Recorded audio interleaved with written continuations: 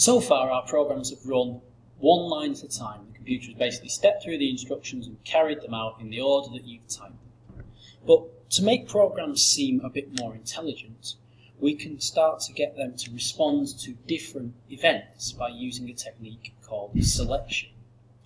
Now, selection works on the idea of if, and then there's a check called a condition, then we do this, else we do something else. So, for example, I'm looking out the window in the morning and I'm trying to decide whether to take my umbrella or not. I do a conditional check. I say, if weather equals rain, take umbrella, else leave umbrella at home. So my conditional check was true or false, weather equals rain. It was either raining or it wasn't. So what we're going to do is we're going to write our first if statement now. Now I've stripped this right back and we're not using variables yet, we're just going to use some numbers. So to code your selection statement, you go if, and then you put your conditional check. So I'm going to put if 9, and then I'm going to put an operator.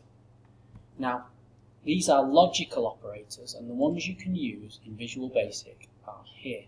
Equal to, greater than or equal to, less than or equal to, and this one here means not equal to. That's really useful when we start combining this with strings and quizzes later.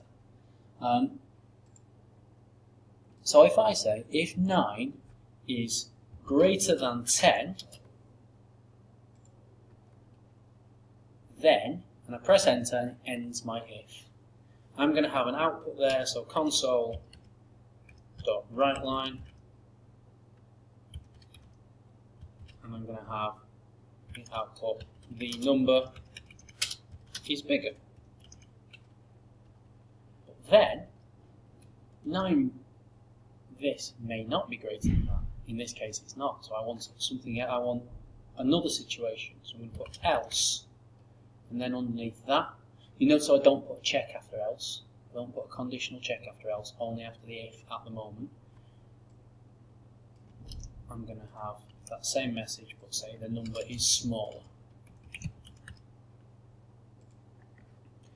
So, what will happen is, my computer will run through this code, it will perform this check. If 9 is greater than 10, then it will do this line and it will display this message. Else, if it's not, it will skip to the else and it will do this line and display this message. So in this case, 9 is not greater than 10, this check is false, so it should go to the else and display the number is small. Let me just put in a console.readline at the end so it stops.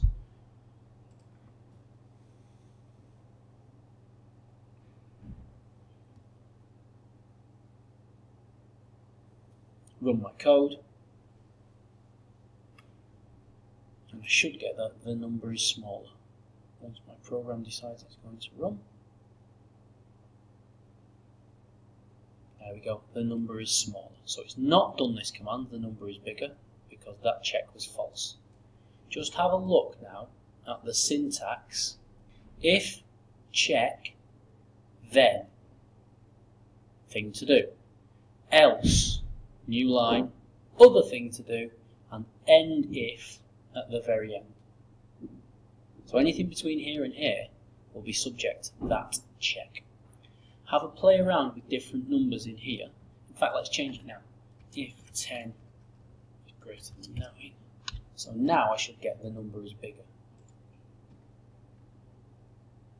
There we go, I get that less message instead, based on the conditional check we've just done.